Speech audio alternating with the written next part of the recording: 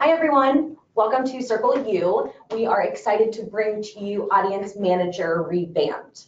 We'll go ahead and get kicked off today. We will start with our usual housekeeping items. So we have Cerkl U webinar series, as you know, it's our monthly webinar series where we talk about best practices, share different product releases, and make sure that we are here to provide you with the best information, the most up-to-date information about the platform and how you guys can be successful. So if you have a question, please do not be shy. We like these to be very interactive. You can enter any questions into the little pane on the bottom of your webinar page. This will be recorded, so we'll send you an email with a link afterwards, so please feel free to share that with your team as well. If you have any technical difficulties, you can jot down that number and give us a call. Our team is standing by to help you with anything that might come up. And as always, keep the conversation going with @Cerkl on our Facebook, Twitter, or LinkedIn page. Alrighty, so I'm very excited today because I have one of my favorite people here at Cerkl. Kwok, he is one of our senior software engineers, and Kwok and I have been working at Cerkl for about 3.5 years. Right? Yeah, around there. Around there, yeah. And so when I first started at Cerkl, he was one of the only software engineers besides Cerkl, our CEO at the time. So Kwok and I have been here for quite a while, and it's an honor to have him on this webinar today. Are you excited? I'm very excited to be here today, Maddie. Yes. You know that. Awesome. All right, so we will just quickly go over a few ways in which we want to be an extension of your team. Obviously, we have these webinar series to help you, again, share best practices. I wanted to touch on the fact that we have a very thorough help desk, and it's available for you guys to search at any time. We have over 200 articles that we're constantly updating once we release new product features and all that information. So please feel free to use that. We also have the chat bot, as you know, located in the bottom right-hand corner of every Cerkl.com page, so don't be shy. We're always here to help you guys. And then the last thing that I'll mention is the Cerkl Roundup, which is our Cerkl Circle. So most of you as admins should be subscribed to that, but if not, feel free to ping me on the chat bot and we'll make sure that you guys are introduced to the Cerkl Roundup, where you'll receive a bi-weekly email with best practices and, again, product updates. Alrighty, so as you know, last Cerkl U webinar, we touched on content creator. So this is just a quick roadmap so you can see what we've been working on, what Kwok and the engineering team have been working really hard to provide you guys these next steps and how the product is going to be evolving. So we will go ahead and hop right into Audience Manager. So I know this is something that Kwok has worked on specifically. And with this, I mean, you've seen a lot of changes throughout the Cerkl platform. I think back in the day, you were like one of the only engineers that were coding it, right? Yes, I would do anything. All the changes, anything you want. And so now that we have a huge team and we have our products team, we're really being more strategic about how we can form the platform for you guys. So with that being said, as you'll notice within Audience Manager, which is going to be in the same place that Audience Manager was before, just in your drop-down menu, you'll see that there's a new fresh look and feel, and it's starting to match all the other updates and product releases that we've recently come out with. So Insights, and then our Content Manager. And again, as we continue to go through the rest of the platform, it'll have this new fresh look and feel and be a lot more user-friendly. So one of the things that I wanted to call out is that at the top of the Audience Manager screen, you now will always have a view of the total number of subscribers you have in your account. So before you had to kind of search around and find this information, but now it's always in the top left bar for you, so it's readily available and easy for you to find. Then with our next big feature, we have, this is very exciting, especially for me, we have this universal search. Can you tell us a little bit more about what this does and allows them to do that didn't before? Before, you only be able to search across the subscribers, but now you can search across from our opt-in status. So if you have someone come up with questions like, hey, I haven't received this email, you can go ahead and enter in that email at the top, and then we'll search you. And more than likely, if they haven't received an email, then it would be unbalanced. Awesome. And then we provide those bounce reasons now too. Yeah, So we provide. it's a lot easier, whereas before with the unsubscribes and blocks, you would have had to kind of search through the pages themselves. Now this gives you a much easier access point to search your entire audience across all those status points. So it's really exciting, and hopefully, I know we've heard that a lot from our users, so we're excited to push that out to you guys. Another thing that I will mention, and this is really exciting and something that, you know who in the team came up with this one, the inline editing? Was that you? With Sam. Sam, one of our product designers who was on our last webinar. So again, we really worked together, the entire team, to figure out how we can make this more usable for you. So as you'll notice with the inline editor, you can now just click the little edit button. You can change the name. So let's say I want to change this to Maddie Rose. And then if you want to change the email address, you can do that there. And then the other thing we now allow is for a subscriber to be added to multiple segments at one time. So before you had to add them to just one segment. With this inline editing, you now can remove or update their status or their segmentation, and then you can easily just save that. So saving that inline information, making it a lot easier for you guys to do that. Okay, so now that we've talked about how to universally search the audience and how to inline edit, one of the other things that we are excited to show you is the ability to edit a subscriber a lot more easily. So now, once you click on the little checkbox next to someone's name after you search them, or if you're just looking here within the audience manager itself, you now have options to update their segments. So you can add to segments, remove from segments. You can also set their privacy. So a lot of you have probably heard about GDPR, which is the EU's General Data Regulation Privacy Act. And what this does is it ensures that every user in your audience has the ability to understand what data is being collected about them, and they have the option to turn it on or off. This is specifically for the EU, although California is implementing some of these same rules. So just being aware of some of the worldwide regulations that are being up to date is important. But now what we can see is you have the ability to change the audience, their privacy settings on your end. So if someone emails you and says, hey, I don't want you to personalize my experience, but I still want to receive your newsletters, you can do that easily here. And then lastly, you have the opt-in status. So we've updated this to allow for a lot more availability. So before, when you were to opt someone out, you're just opting them out of everything altogether.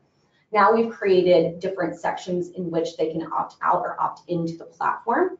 So Kwok, can you describe what the opt-in status for a dedicated email would be first, just holistically? Okay, dedicated emails only is when you want to send out like a one message to like multiple users. Right. Okay. Okay, quick updates on like internal events or whatever. And you only want them to receive that dedicated email, right? Yes. You don't want them to receive the personalized newsletters that are going out automatically. Okay, awesome. So with that being said, you have this option to update those opt-in statuses or preferences here within Audience Manager as well. Okay. So as you've seen across the platform, as we've been updating, there has been some question on, hey, there were features that we used to be able to access and we can't find them now. What we've done is just kind of tuck them away. They're still there, still all the same functionality, but we've made it a little bit more user-friendly, so you don't always have to be prompted with sections of the platform that you might not necessarily use all the time. So for instance, within Audience Manager, we have this little filter button where now you can filter your audience based on segment, personalization, their opt-in status, their privacy status, and then if you want to see just admins or only your subscribers. So let's go ahead and set one of these filters up. So let's say we want to see everyone that is for-profit, and then we want to see if they have not personalized. We'll go ahead and apply those filters, and then this will provide you a list. The great thing here is now you can export these subscribers, and if you need to bring this to some other team to provide them information on the subscribers or who's in that list, it's very easy for you to do that now, whereas before we didn't really have that functionality. Okay, so with the filters themselves, we've also added another piece that makes it easier to create bulk actions. So for instance, I'm going to go ahead and just search my name here. Within these bulk actions, you now can select an entire group or just a few people and update their segments themselves, their privacy settings, or their opt-in status. So again, let's say if I wanted to change the opt-in status for all of these people, I could unsubscribe them. And it's going to say, hey, do you want to unsubscribe all 3 of these people? And you can obviously click yes or no there. So it'll give you a little bit more availability to do things in bulk, so you don't have to go through one by one in the audience section and really be able to manage your list in a much more effective and efficient way. So now that we've kind of walked through how you can edit and change the preferences for the subscribers, one of the other things that we're really focused on is how we can make the import of subscribers of your list easier, and the adding of a singular subscriber much easier as well. So we will walk through how you can add a single subscriber, which you'll notice is on the subscribers page. Kwok, who are you gonna add? Let me add Maddie at Cerkl. Perfect. And then the full name is not required, but if you know it, it's better. It looks more professional, just in case you need to send dedicated emails out with their personalized fields as a full name. Yeah, good tip. I like that. So not necessarily needing full name like that, at least the first name. Right. Then with the change here, it's like you can add them one user to like multiple segments. Before you couldn't do that, you have to add just to one segment. Awesome. So it cuts down on that time of having to, re-upload them to multiple different segments. And same thing there, if you want her to be receiving dedicated emails only, you can turn that on or off, and then you have to consent before you submit. Then you can see her like add it to the top. Perfect. You can see all the segments that you added me to when I was subscribed. Once this, as a user, once I'm subscribed, I will receive the welcome email. And then once I do go through that welcome email and I personalize, that date will be noted here. So lots of really great information for you guys to keep track of on your end when you're uploading your list. Okay, so with the import of subscribers, again, as I mentioned, we really wanted to focus on making this a lot more simple. We get a few questions on how people need to structure their data before they upload it into Cerkl. And typically the success team will help you during launch, but we want to empower you as our customers to be able to do this on your own. We want you to feel that you don't need to come to us if you need to upload a list, so you're not waiting on us. So again, empowering you guys to have all the information necessary to be successful with uploads. So here, with an import of the subscribers, now it's a lot more easy to drag and drop a list, and it provides you the details as to how the format of that list needs to be set in place before you're going to upload. So number one, the spreadsheet itself, typically if it's in an Excel sheet, you'll have column number 1, which has to have the email address of the subscribers. And then column number 2 needs to be a combination of the first and last name if you have that data. As Kwok mentioned, it's not required, but as a best practice, we definitely suggest that. So once you have that spreadsheet of all the data, then you can easily export that document as a CSV file. And what does CSV stand for again?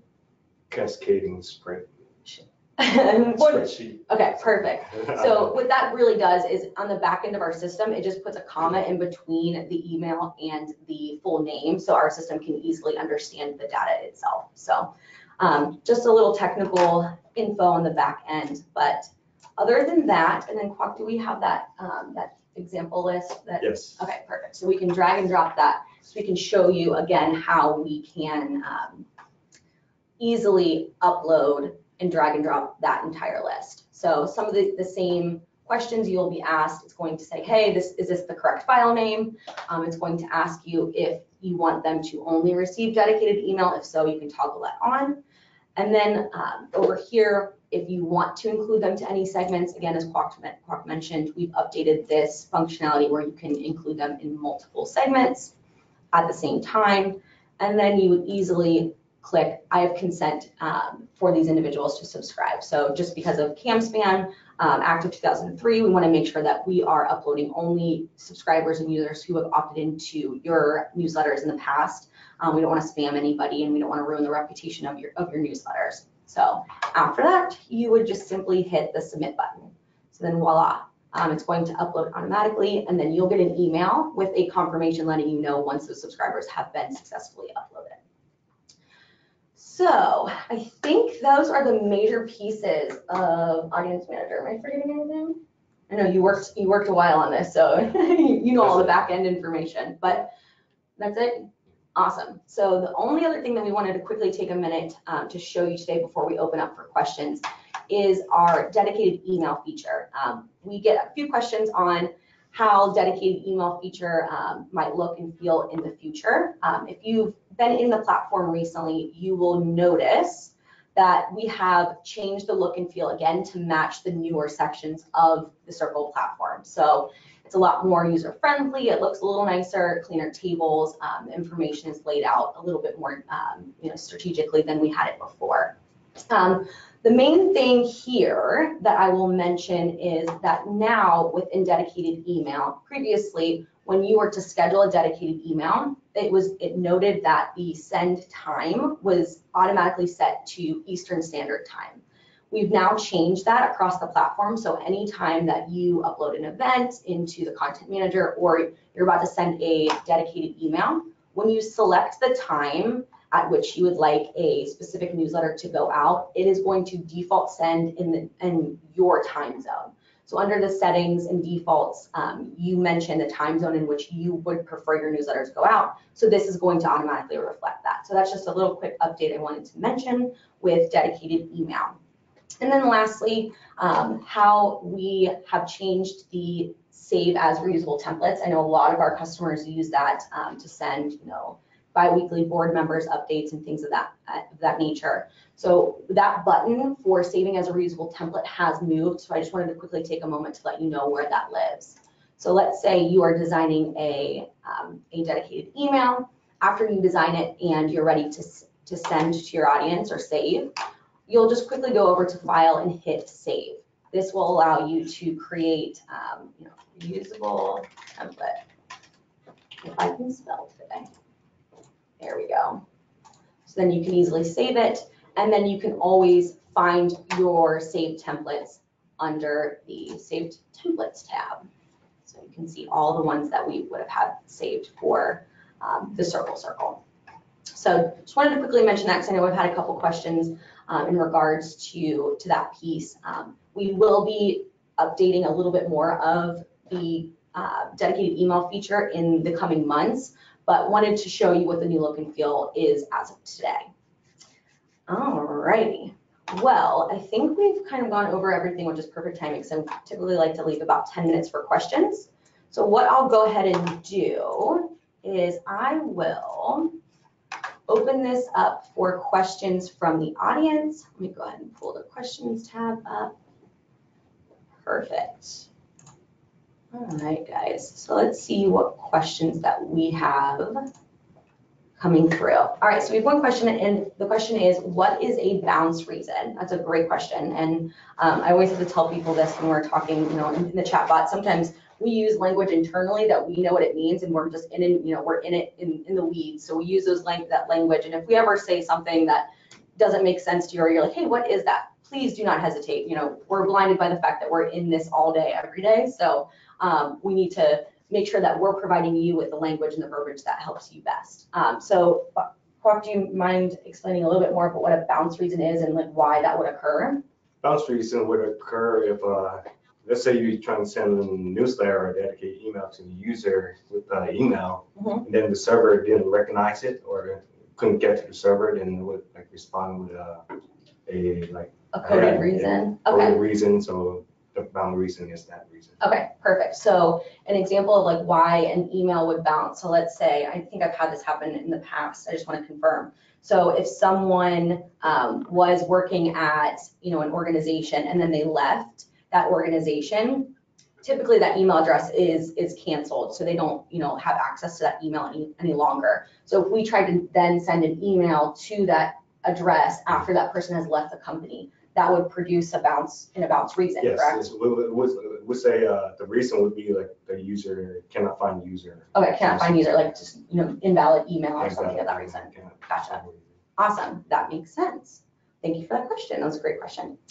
All right, so let's see, we have a couple more coming in. All right, if I select some people and then move them to the next page, can I perform actions on the people from the previous page, or are those selections lost? So I think you're referring to selecting and editing people from Audience Manager. Let's see, let's go back up to Audience Manager real quick. Oops.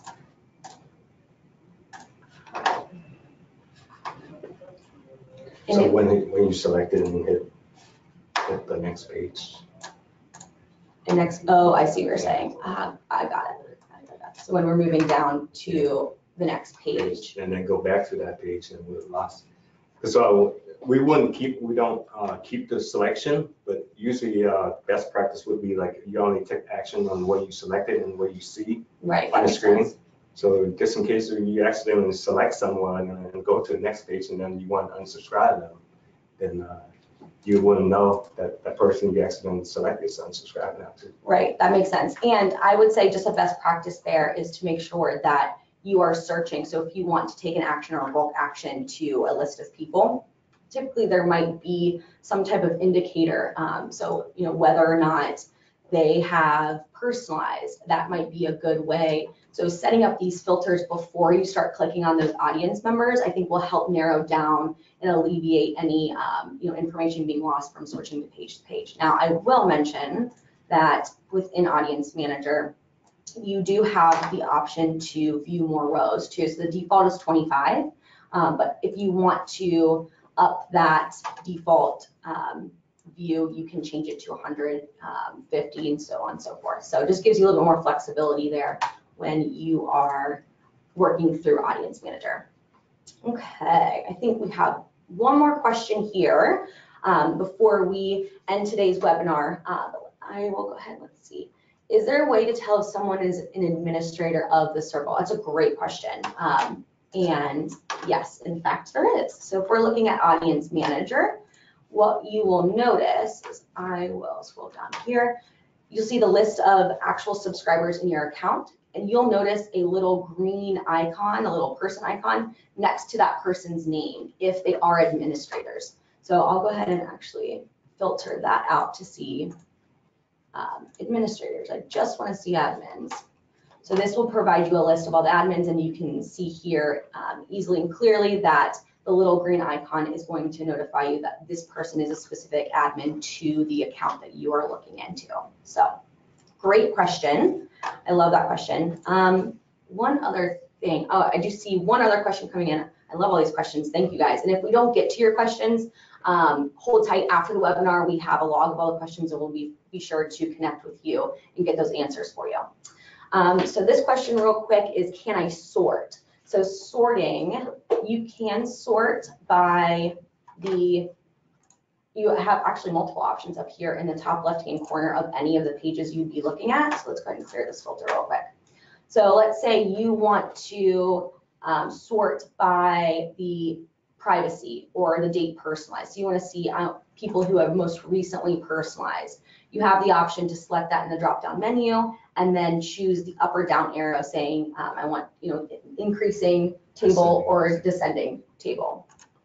So here you can, if you want to switch the ascending or descending, you just easily select the little arrow button, and then the new sort option will appear, and it'll give you the list of people who have in ascending order or descending order gone ahead and personalized. That's a great question.